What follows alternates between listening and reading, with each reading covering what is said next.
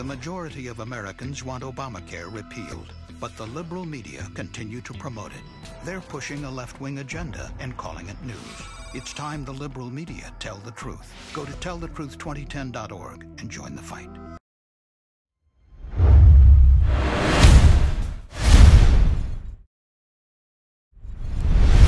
Good afternoon. It is Veterans Day, Thursday, November 11th, 2010. I'm Eric Shiner with Right Now on CNSNews.com.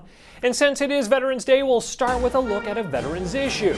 According to a proposal from the President's Fiscal Commission, American veterans would have to cover at least a portion of their own medical costs. The National Commission on Fiscal Responsibility and Reform released its draft report yesterday, claiming that having veterans pay for non-combat related medical problems instead of the government would save $700 million by 2015. Fred Lucas has all the details in his report. America's veterans have fought for many of our rights, including religious freedom. But certain religions seem to be getting more attention than others from the Oval Office. The President and Mrs. Obama toured a controversial mosque in Indonesia yesterday.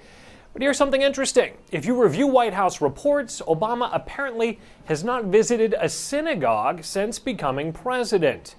The White House not responding to inquiries on whether the president has visited any synagogue. Some Jewish leaders say visiting a synagogue doesn't fit the president's agenda. Find out more by checking out our article. On another religious note, there may be 1 million prayers on the way for Senator Jim DeMint. The Conservative Family Research Council has launched an initiative to gather 1 million Americans to pray on a regular basis for the senator. FRC President Tony Perkins says the call to prayer follows attacks on DeMint's character in the aftermath of last Tuesday's election. Susan Jones has the details in her article. Another one of the rights our veterans have fought for is our pursuit of happiness. A lot of you think that being the richest man in America, you probably wouldn't have too much to complain about.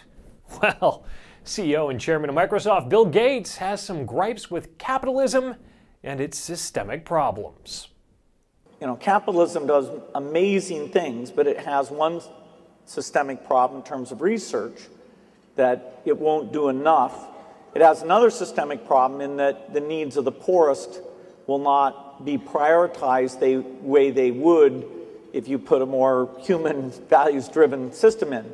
But that's where he believes government should come in. Nicholas Balassi has the details. And we hope you enjoy your freedom to click around and get informed. Have a great Veterans Day right now on CNSNews.com.